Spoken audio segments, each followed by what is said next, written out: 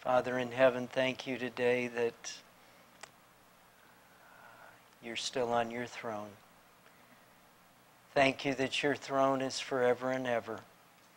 Everything else around us changes, but you don't. We're thankful for that today. And we're thankful so much for your word today that is still a lamp unto our feet and a light unto our path. We're thankful so much that we have a sure word of prophecy that shines as a light in a dark place. And we're so thankful today that the light of your word shines in this world of deception and craziness, yet today for us to give us strength. We just pray for the Holy Spirit to open our eyes today that we can see as you see. In Jesus' name we pray. Amen.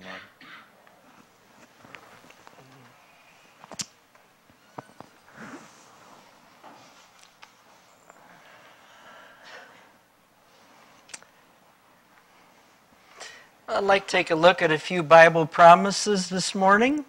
Psalms chapter 119. Psalms 119.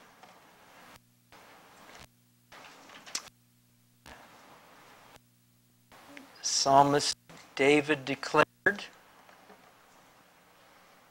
starting with verse 9, David said, Wherewithal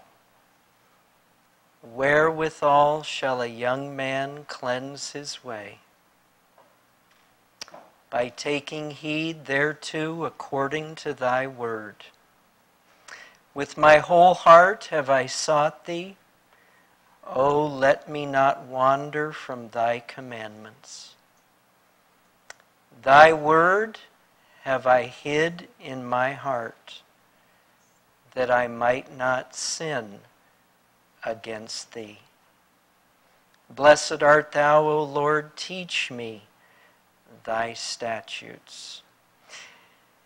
You know, it's interesting that sometimes when we look at our lives and times when we've made mistakes or hurt somebody or did something that we're not proud of, that becomes our focus. That becomes the thing that we dwell on. And then we beat ourselves over the back and we get mad at ourselves. But I notice it's very fascinating in those verses we just read.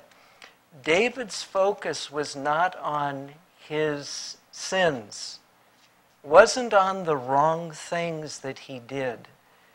David's focus was on filling his mind with the Word of God. That was his focus. That was his goal.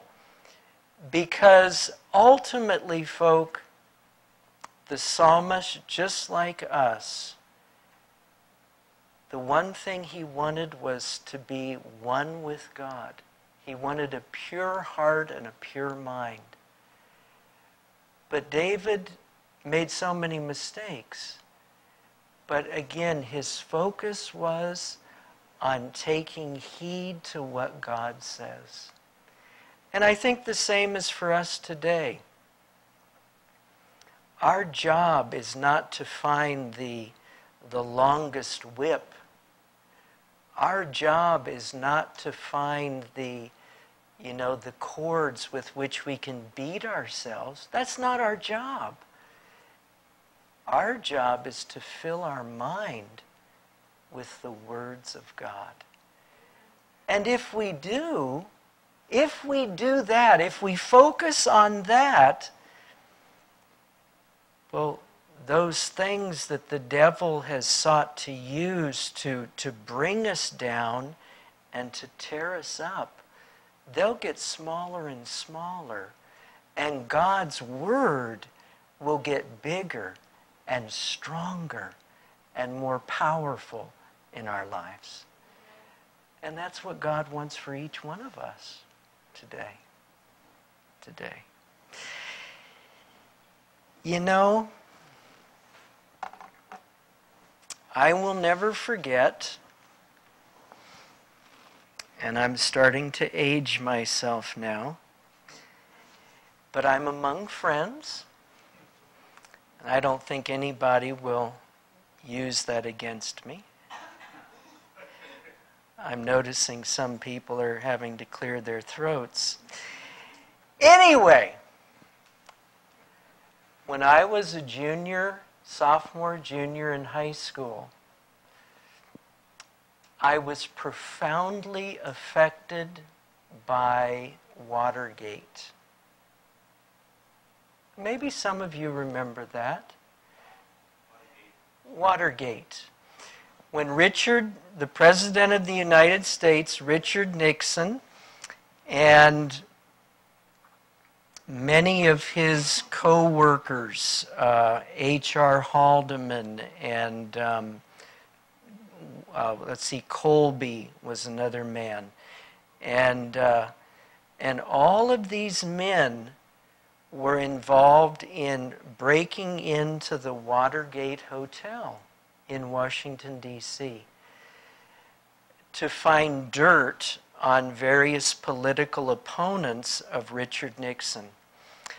And folk, I'll tell you, I threw my hands in the air as a sophomore, junior in high school, and I said, who can I trust?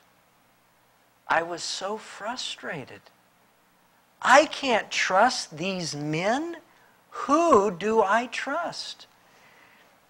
And so I started as a 16 or 17-year-old young man to look for answers. Who can I trust? Where is there an absolute? And who will always be there for me? And folk, I'm just so thankful today that the Bible and the word of prophecy in the books of Daniel and Revelation, that those books shed such a beautiful light on what has gone on in our world, what is going on in our world, and what's just around the corner up ahead. You know, in the Bible, in 2 Peter declared in 2 Peter chapter 1, verse 19, Peter said, we have also a more sure word of prophecy, whereunto you do well that you take heed, as unto a light that shineth in a dark place, until the day dawn and the day star arise in your hearts. Now, folk, there isn't a whole lot of stuff in this world today that is sure. But the Bible says we have a sure word of prophecy.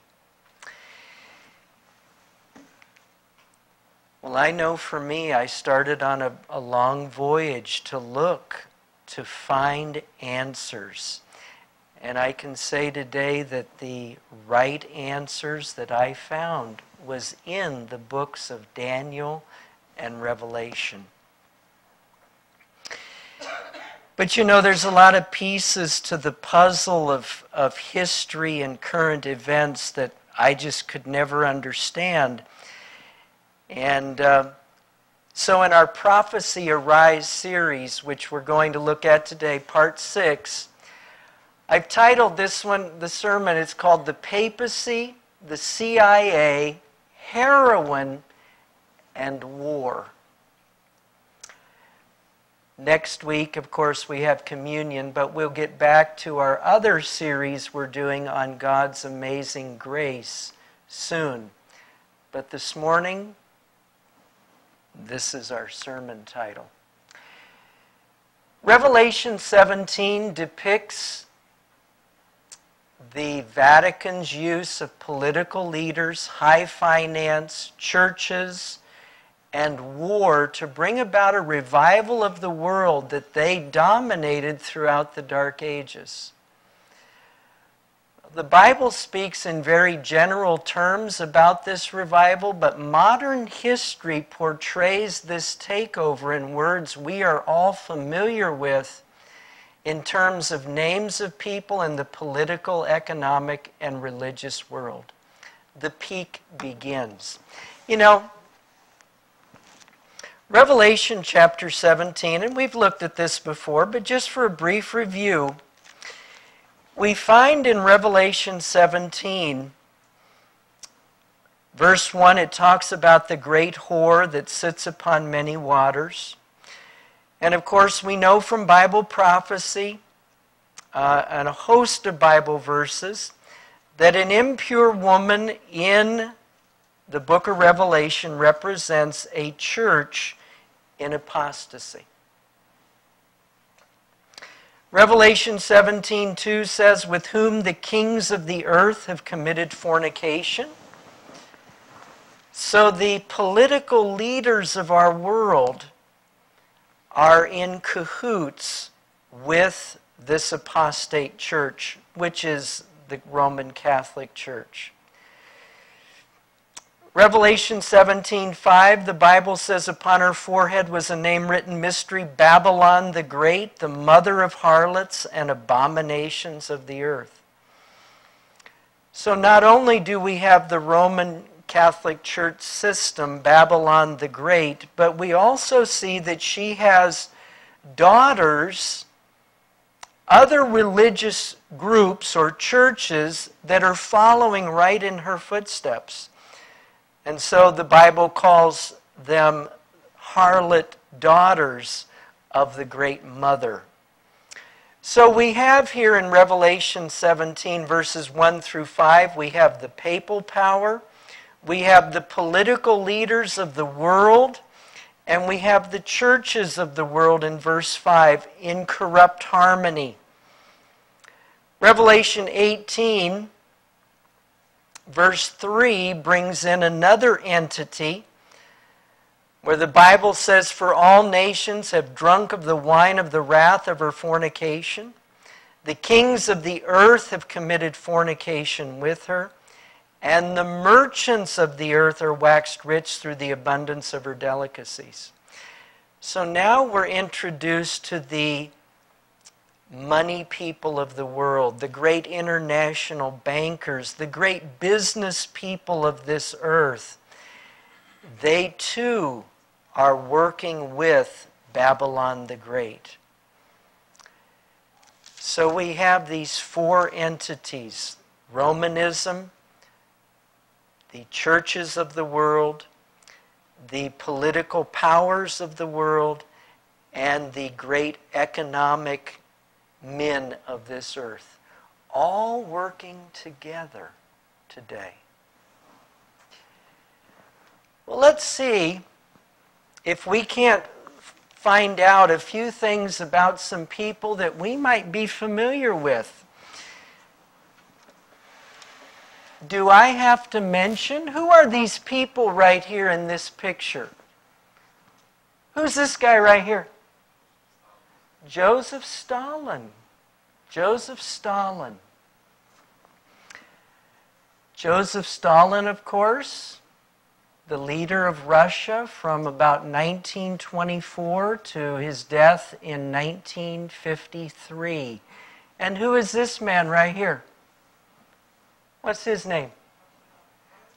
Franklin Delano Roosevelt. He was the President of the United States from 1933 to 1945. The only president to ever serve more than 2 terms. And then, of course, this man who led out in England, what was his name? Winston Churchill. That's right. Now, according to the Bible, these men would be considered what? Would they be considered merchants? No, they weren't merchants. They were political leaders. So they were the kings of the earth, weren't they? They were the kings of the earth. Now, during World War II, it was fast becoming obvious that the victors in the conflict would be the United States and Russia or the Soviet Union. That became clear. However, they each had different ideologies. Of course, Roosevelt represented America, which were capitalists, and Joseph Stalin was a communist. And so after World War II, for those of us that have looked at a little bit of history, there was something that developed, and it was called a Cold War. Okay, there was a Cold War. There was a conflict between the capitalist West, or America, and communism.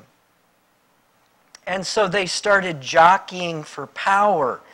And the Soviet Union started spreading its wings throughout the world, and one nation after another started becoming communist. And it became so serious right at the time I was being born in the late 50s, because there was a man down in Cuba, which was 38 miles from Key West, Florida, named Fidel Castro, and he was a communist. So this was really shaking up the world after World War II. Well, Revelation 17, as we just noticed, the Bible says that there was a great whore that comes from Rome, that controls the kings of the earth. And the Bible says the woman is that great city which reigns over the kings of the earth. So the papal power controlled both sides in this Cold War. They controlled Stalin on one side, and they controlled Roosevelt on the other. So they pushed Stalin to push communism, and then they pushed America to stop them. So they created a Cold War. Created a Cold War. Wrapped in a terrible Cold War, each side having the capability to destroy the world and each other. The Vatican worked behind the scenes to create their ultimate prize, the revival of the old world order. You see, folk, when we hear the terms today, the New World Order, it's not new at all. It's not new. It's the old order that was in existence throughout the Dark Ages. And what is happening right before our eyes is a revival of what went on in the Dark Ages. And the Bible in Revelation 17, verse 8, speaks to that. It says, the beast, and the beast in Revelation 17 that carries the mother, the apostate church, it's simply the political power of the nations of the world, that they give it back to Rome. Notice the political power of the papacy. It says that you saw it was in existence during the Dark Ages. In 1798, they lost political power. But the Bible says, and they shall ascend out of the bottomless pit and go into perdition. And they that dwell on the earth shall wonder, whose names were not written in the book of life from the foundation of the world, when they behold the beast that was and is not, and yet is. So the papacy had political power during the Dark Ages, lost it in 1798, but folk, in our time, the papal power is gaining rapid political authority in this world. And did you notice there's a group of people that oppose the power of the papacy? Their names are in the book of life. Their names are in the book of life. And as we turn and we look to Christ and we look to His Word to do for us what we can't do, our names will be put in the book of life.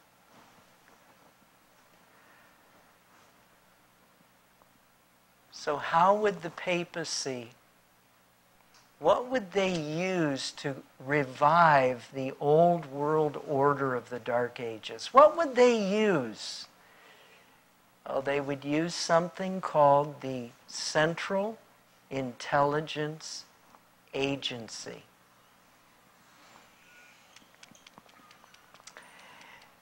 Towards the end of World War II, there was a military man in America. His name was Bill Donovan. Some people called him Wild Bill Donovan. I'm not sure exactly why, but I think we could probably figure it out. Wild Bill Donovan, he was a devout Roman Catholic. He was a Knight of Malta. And to become a Knight of Malta, you have to perform very, very special services in behalf of the Roman Catholic Church. And that's what Bill Donovan did.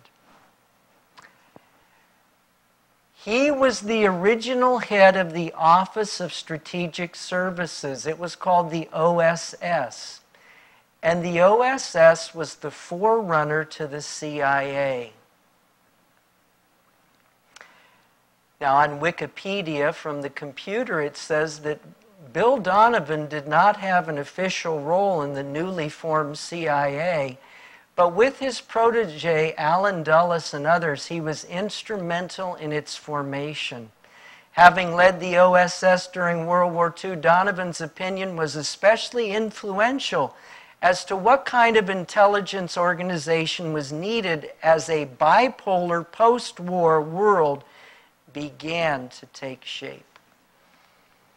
So the CIA was created. Now, what was the purpose of this organization? And, you know, the fact that it was created by a Roman Catholic, and most of the people that worked in the CIA were trained at Fordham University in New York, a Jesuit university.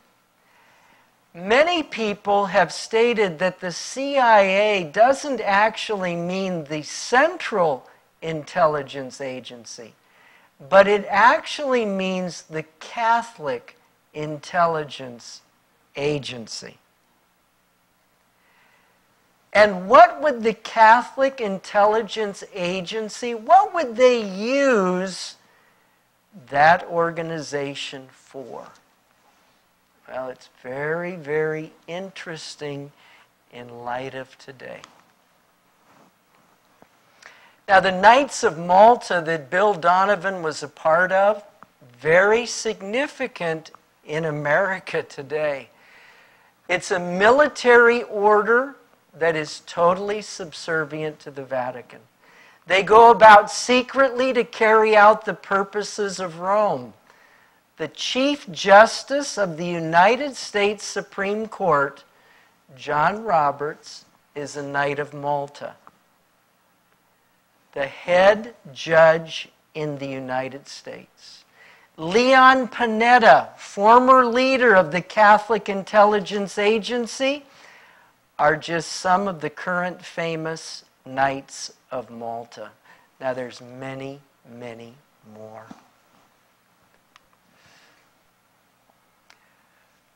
So what would the CIA do? The CIA was created during World War II to create upheaval throughout the world in order to revive the papacy to world dominion. The CIA has been run and peopled by predominantly Roman Catholics. From all that the CIA has done, the Vatican alone has benefited. Well, what did they do? Well, the CIA, what they did was is they created pockets and small armies in countries throughout Europe. And what those small pockets or those small armies were set up to do was, if the Soviet Union came into, say, Italy, this contingency of men, this small military group of men, they would oppose the inroads of Russia into their country. Okay, now that's what they would do. Now that becomes deeply significant when we think about what we are constantly told about in the press today. We're told constantly today about ISIS. Folk, ISIS was created not in Europe, it was created in Afghanistan to be a small contingency, a small army of militant Islamic people to fight against Russia when they came into Afghanistan. So ISIS was a creation of the Roman Catholic Church. They were created to fight first against the Soviet Union. How would they be funded in all these things? Well, it's interesting. The CIA, the Catholic Intelligence Agency, nobody knows how they get their money. That's the way it was set up. Details of the overall United States intelligence budget is classified. That means nobody can know where their money comes from. Under the Central Intelligence Agency Act of 1949, the Director of Central Intelligence is the only federal government employee who can spend unvouchered government money. Based on this statement, it's clear that no one is to know how the CIA is funded. It is classified information. The agency never had to account for the money it spent except to the president if he wanted to know. Otherwise, the funds were not only unaccountable, they were unvouchered, so that there was really no means of checking them. Since the CIA was unaccountable, they could hire as many people as they wanted. They could hire armies. They could buy banks. Now, this is quoted in a book called The Secret History of the CIA's Involvement in the Narcotics Trade by an individual named Jamie Graham. So nobody knows where their money came from. How did the CIA get money to fund these small armies that they had set up in countries all over Europe and then eventually all over the world? Where did they get their money to do that? Nobody was to know. It was unaccountable. It was unvouchered. Well, the men who started the Catholic Intelligence Agency, Bill Donovan, Paul Helliwell, Alan Dulles, James Jesus Angleton. Now, 3 of these 4 men are all devout Catholics. The top 3, Alan Dulles was a member of the CFR. They came up with an idea. They watched a leader in China who raised up an army called the Chinese National Army, a man named Chiang Kai-shek. Chiang Kai-shek was opposing the communist leader in China called Mao Zedong. Well, the way that Chiang Kai-shek raised money for his army was by selling drugs to the Chinese people. And by selling drugs that he got from Burma and Thailand, Chiang Kai-shek was able to build a big army to oppose Mao Zedong in China. Well, these four men, as they started the CIA, they said, you know what? We could do the same thing. We could make billions of dollars for the Catholic Intelligence Agency by selling heroin or cocaine to people in the ghettos of America's big cities. Did you ever hear? I remember in the 1960s when I was a little boy that, we were told about Woodstock, and we were told about, LSD and drugs in America. You know what, folk? Before that time, there was hardly any drugs in America. There were very, very few people that were considered addicts in America. Paul? They started selling it in the ghettos of Detroit, and I submit to you that the first 9/11 in this country was destroying Detroit, which was the capital, beacon city of capitalism in the world. Look at the history of Detroit in the 50s and 60s. But that's where they started selling it to the black people in the ghettos of Detroit. Totally destroyed that city. Paul's point for the camera is that they started selling drugs in the big cities. One, of course, was Detroit, Michigan. And that's absolutely true. The people that were primarily targeted, it was the blacks in the ghettos of America's big cities.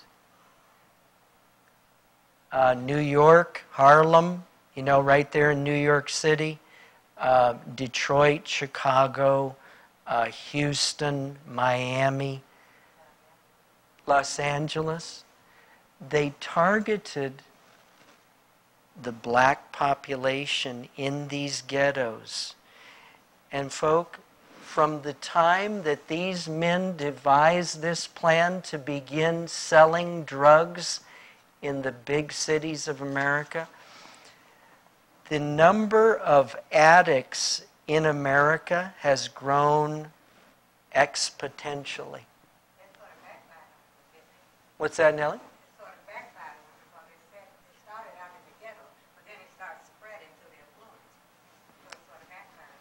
It definitely.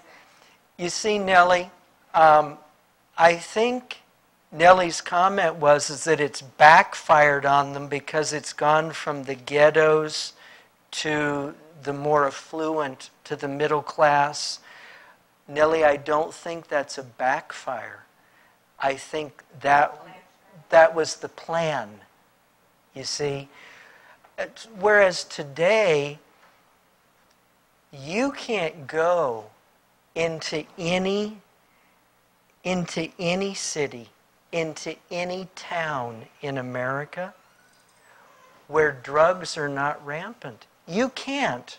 Orlando, Florida. Eustis, Florida. Winter Haven, Florida. I was talking with a friend out in Oregon recently. He was describing this really nice small town in south central Oregon. And he said, it's such a nice community. I said, do they have drugs there? He said, yes, they do. So, folk, it doesn't matter where it is in America. because of what these men decided, so they could fund their armies in all these different countries around the world, they would sell drugs to American people.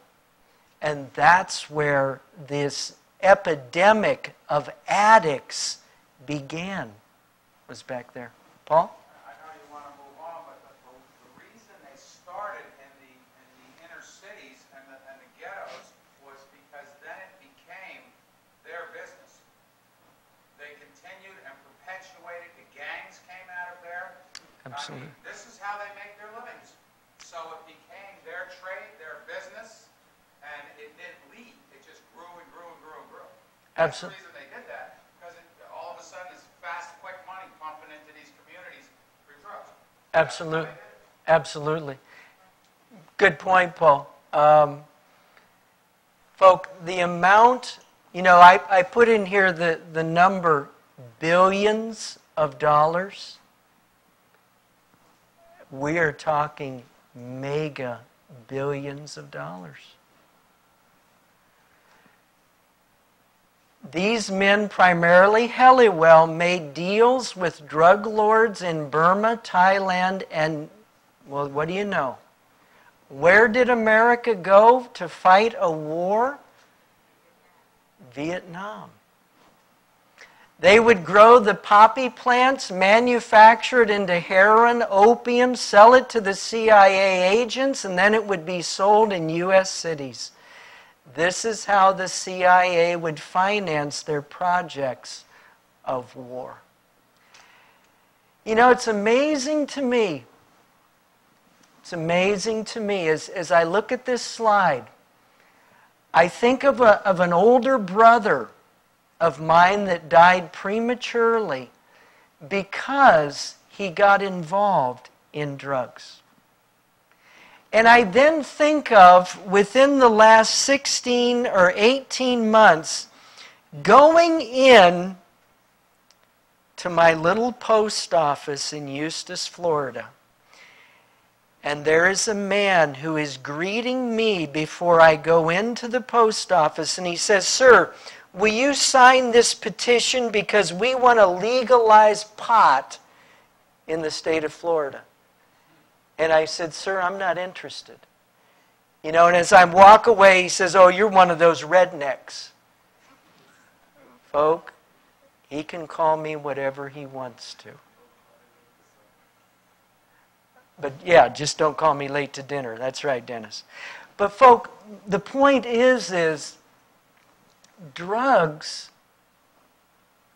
it was all planned to destroy so many people in America. And I am so thankful today that as this epidemic is sweeping over America, we have an option.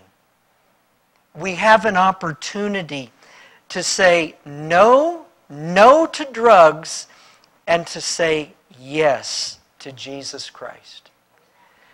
To say no to a world that will lead me to an early death, and to say yes to an absolute in the Word of God. I am so thankful today that there is a choice that we can make, one that will bring us great happiness as it did to Daniel and his friends, and say no to that path that only leads to devastation and sorrow. So the drug lords of the world, they create this market for a drug trade throughout the world. The Bible, in Revelation 18, verse 23, notice what the Bible says. It says, "The light of a candle shall shine no more at all in thee. The voice of the bridegroom and of the bride shall be heard no more at all in thee. For thy merchants were the great men of the earth. For by thy sorceries were all nations deceived." Revelation 18:23. Folk, that word right there, sorcery, we think of the word witchcraft, spiritualism, but you know that Greek word that John used, it's this word right here. It's pharmakia. Pharmakia. And from the word pharmakia, what English word do we get? Pharmacy. And when we think of pharmakeia and pharmacy, what do we think of? Drugs. Drugs. Now, of course, yeah, prescribed drugs. You know, that's the sad part about it, too. They're selling the medication that they're selling now, not the medication, the weed that they're selling now, they're selling it under the guise of being good for your health. And that's very deceitful for a lot of people. Absolutely, Nellie. It's being sold as if, you know, this is going to be the answer. And but folk, notice the papal power with the merchants of the earth creating a drug culture, an epidemic in our world today, whereby they can make billions of dollars to create the old, a new world order, just as they had during the Dark Ages. Now, probably a place you guys have never heard of. I hadn't heard of it till recently. But there was an area in Burma called the Shan Plateau. This area, folks, it's right near Thailand, Vietnam, right there in Southeast Asia. But this plateau became the largest opium-producing region in the world. The protection of this heinous drug trade was carried on in America from 1947 to 1967 with not a single major drug bust.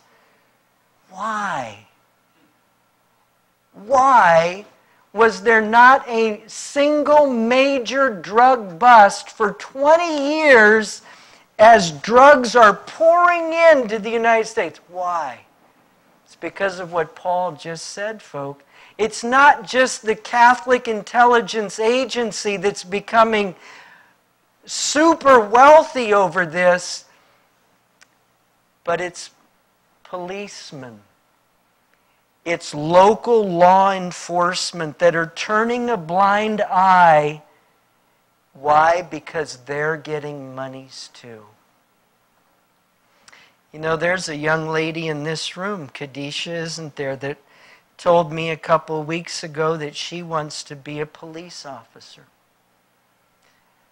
You know what? She's going to have to make a decision, isn't she? Because Kadisha, if you go into law enforcement, and I hope you do, but young lady, there's going to be so many people who are going to say, look, you make this amount of money a year, I'll double that if you just let us carry on our drug trade right underneath your nose. And so she's going to have to make a decision. Am I going to do it right? Or will I be bought off like so many other law enforcement people have been before me? But that's what's going on, folk.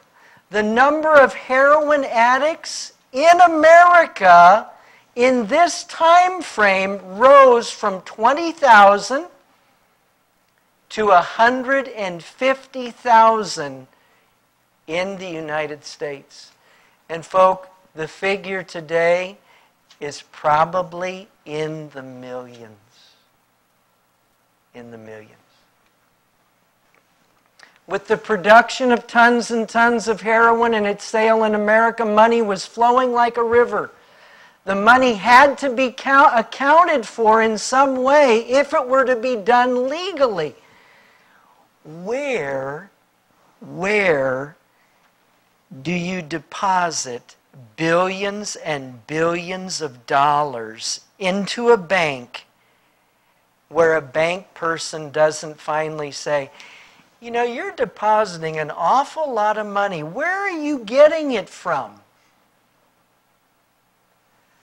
So how would the Catholic Intelligence Agency, how would they get the money into some bank and then clean it up and then have it go to other banks,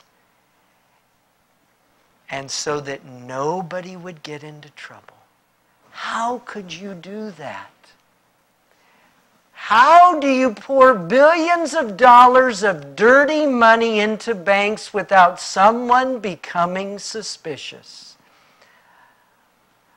I get on a plane in Australia, in Brisbane, and I have to sign a declaration form that says, do you have more than $10,000 of Australian currency in your possession? If I mark that yes, folk, the local authorities in the Brisbane International Airport, they are on you like bees to honey. Where did you get that money? How did you get that? They want to know everything. So how do you take billions of dollars and put it into banks without nobody being suspicious? That's impossible. Where in the wide world could you find a secretive bank that answers to no one, and who would be willing to dirty their hands in the blood money of narcotics? How could it happen? Well, in Operation Gladio, a book by Paul Williams, he said the money had to be channeled through a financial firm that would not be subjected to scrutiny by the U.S. Treasury agents or international fiscal monitors. Only one such institution possessed such immunity, and it was located in the heart of Vatican City. So let's see. The Catholic Intelligence Agency, CIA, would have all this drug money. They would take it and secretly give it into the Vatican Bank in Vatican City. Then the Vatican Bank would clean it up and then send it on to various banks in Switzerland and Germany and then to America. And nobody could ask any questions. Why? Because the Catholic Church is a separate, independent bank in an independent country, and they leave no paper trail. No paper trail. There's the Vatican Bank in Vatican City. The bank remains a sovereign financial agency within a sovereign state. It cannot be compelled to redress wrongs, not even the worst violations of international law. It cannot be forced to release the source of any deposit. The bank resides under the jurisdiction of the Pope. He owns it. He controls it. That's from Paul Williams' book, Operation Gladio, page 45. Now that's dirty business, folk. That's dirty business. Because of its clandestine workings, millions can be deposited into the Vatican Bank on a continuous basis and channeled into Swiss bank accounts without the possibility of detection. It was the perfect place for the CIA and the Sicilian Mafia to launder their ill-gotten gains of the narcotics trade for the Roman Church to fund their political mission. According to Moneyval, the Anti-Money Laundering Committee of the Council of Europe, it remains one of the world's leading laundries for dirty cash under Pope Francis. You say, oh, but Bill, I've been told that Pope Francis, he's a wonderful man. He's a wonderful man. He cares about poor people. Folk, Francis is evil. Francis is laundering drug money through the Vatican as we speak.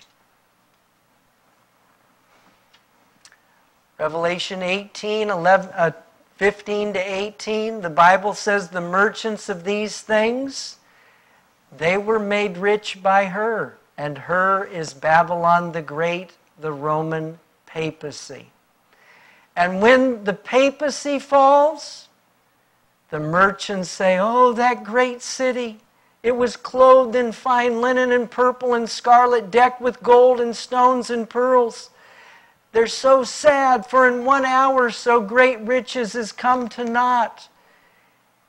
And every shipmaster and all the company in ships and sailors and as many as trade by sea stood afar off and cried when they saw the smoke of her burning, saying, what city is like unto this great city? Folk, they were rolling in drug money. Rolling it in. Now, how did it work? For every $100 of drug money that was sent to the Vatican Bank, the Vatican received $15. That's 15%. For every 1,000, the Vatican received 150. For every million, the Vatican received 150,000. For every $1 billion, the Vatican received 150 million.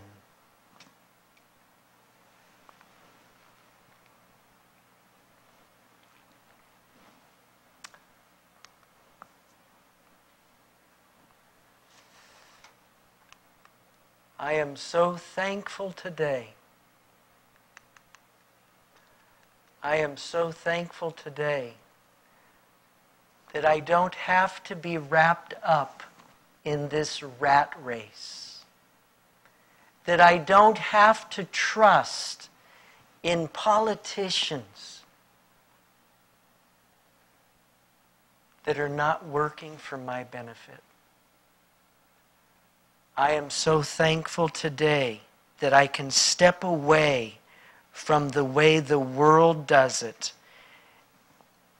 and I can look to Jesus. And I can trust Him, and He will always be there for me. I'm so thankful, folks, today. You say, oh, but Bill, these people, they have it made in the shade. You know, they're living in luxury as far as this world describes it, but folk, it's coming to an end. It's not going to always last. It's not always going to keep going that way. Revelation 18, 19 to 21, the Bible says, they cast dust on their heads and cried, weeping and wailing and saying, alas, alas, that great city, the Roman Church, wherein were made rich all that had ships in the sea by reason of her costliness, for in 1 hour is she made desolate. Rejoice over her, heaven, and ye holy apostles and prophets, for God has avenged you on her. Folk, this horrible system of false religion, of lying politicians, of apostate churches, and of drugs, it's going to come crashing down. It's going to be destroyed by the God of heaven. That's what the Bible says. And I am so thankful that we can choose today. We can choose to follow Christ. We can choose to follow His Word. We can choose to trust in His promises that will not fail us. Let us pray.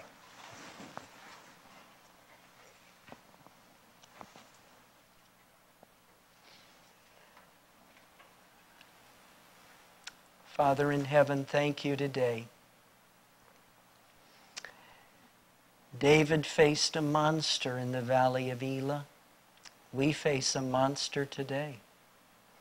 Thank you that David took a little stone and it knocked the monster down.